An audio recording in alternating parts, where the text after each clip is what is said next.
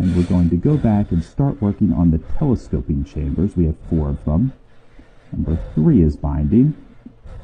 Got a nice click there. Nothing on the inner or outer pin. Same on 4. I think we might have 4 set already. Okay, nice click out of 1. 2. Okay, deep false set. I'm wondering if we just picked all of the concentric telescoping pins. There's 4 chambers there. Let's test out the magnetic pin.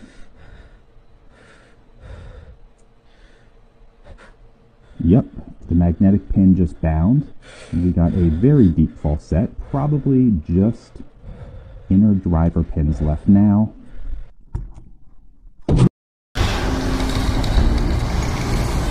We got that open. That was far faster than I was expecting.